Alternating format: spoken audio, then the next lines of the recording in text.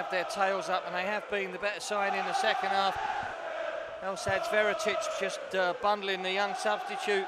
Naki Wells over the free kick, well delivered, but here's Lasse Vigen Christensen for Fulham. Yes! What a great finish from him. Shaw just opened up immediately for Fulham there, and he had to keep his head. It was like the goal up at Wigan. Another great finish from Lasse Vigen Christensen. Fulham are back in front, 2-1. What a great finish. Oh, it's great little nutmeg. What's the little nutmeg? Oh, that's wonderful when you see the replay. And then a dink over the keeper. That was world class.